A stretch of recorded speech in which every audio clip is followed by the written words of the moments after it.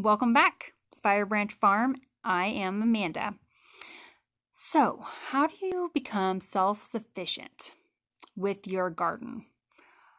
I think that one of the best things to having a garden is the food security that comes with it.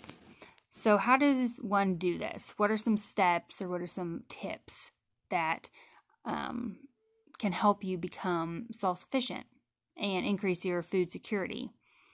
Well, first of all, set easy, attainable goals. For example, pick a favorite meal that maybe your family eats once a week. Do you eat mashed potatoes, baked potatoes maybe? So plant potatoes. Maybe your family likes salads. And actually, I think salad greens, and you can do all kinds of things. You can do oriental greens, you can do lettuces, kales, arugulas, even radishes, those kind of things.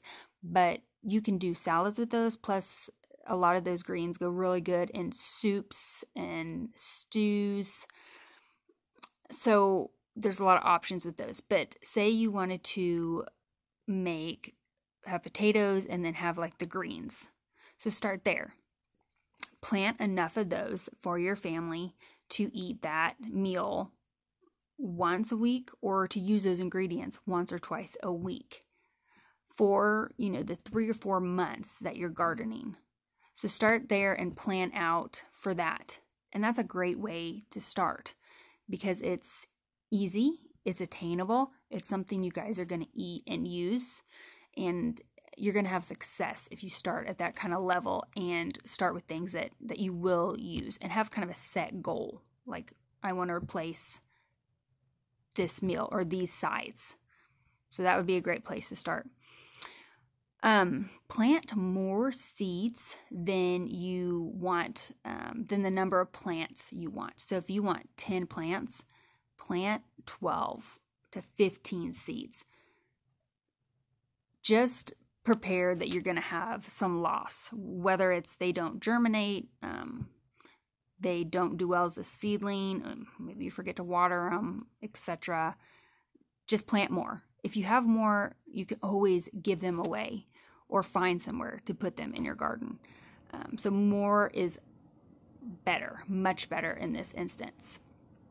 Also, I think another big thing is adapt your eating to what you can grow. Eat more of what you can grow in your area. I cannot grow citrus fruits. I still eat them, but I'm not going to attempt to grow something like that. And so I am going to put my energy, my time into other things that I can grow. And along with that topic is adopt a seasonal diet. Eat things when they're in season. We are very used to eating things out of season all year round. We eat tomatoes in January and February if you go to the store. But for self-sufficiency, eat what's in season. So, another thing is go to monthly garden plans. Don't just do one plan in spring that shows everything you're going to have. For example, if you put in potatoes, like early potatoes, and they come out of the garden, something can go behind that. But if you only have one plan for the whole season, maybe you just see potatoes in that spot. And that's it.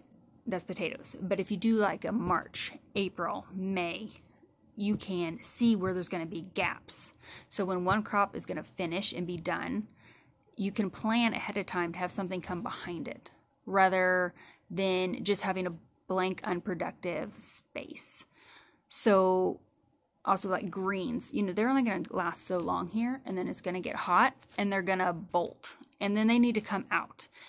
And at that point, I still have plenty of growing season left that I can put something in behind the greens. So I could do peppers, green beans, all kinds of stuff could go in after I take those out. And I can see that month by month. So I can see this month this goes in, this month, these are done. Now they're, I'm going to plant this in this month behind it. And so go to month by month. This is the first year I tried that, and it was really neat to me. I came up with all kinds of ideals of what I could plant here and there, and when to start this, and how everything's going to work together. It just gave me a much more complete picture. And do succession planting, which is what I was just talking about. When one thing is done, another thing is ready to go behind it. So that's not saying you could put seeds in the ground after something comes out, but even better is if you have seedlings started with that plan in mind. So you have stuff already growing that is ready to take the first thing's space when it's done. And so you'll just keep getting stuff out of the same plot you have, the same ground. You're going to be able to double or triple the amount of food and production you're getting off of that same land if you do succession planting. Another thing you could do with that is multi-sow.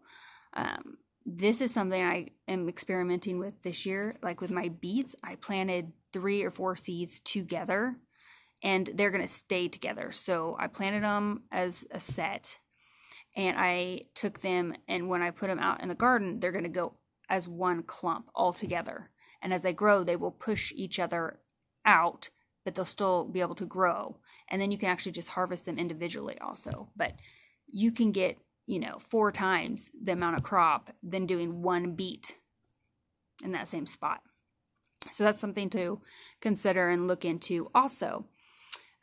Also, store and preserve your food. So plant a lot out, keep things going, succession planting, so you don't ever have dead spots, and then take all that harvest and do something with it. You can fresh eat out of your garden, which is great during the whole season, but try to preserve too. I mean, tomatoes, you can do a ton of stuff with tomatoes. You can freeze different things, dehydrate, ferment, can, obviously, pickle. There's tons of different ways. So do your research, have some plans. I want to freeze this, I'm going to try to can these, I'm going to make sauce, or etc. But have a plan, because then when the season is up and your fresh eating is done, you can continue to eat the food that was coming out of the garden if you've preserved it.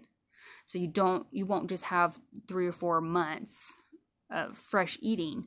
You can extend that to, a good chunk of a year and provide all of your vegetable type needs.